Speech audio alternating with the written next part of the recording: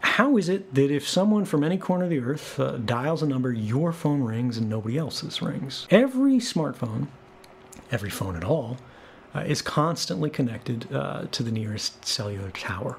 Every phone, even when the screen is off, you think it's doing nothing, you can't see it because radio frequency emissions are invisible.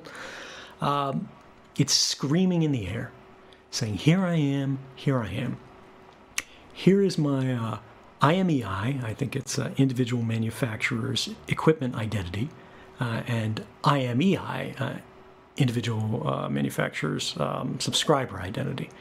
I could be wrong on the breakout there, but the acronyms are the IMEI and the IMSI, and you can search for these things.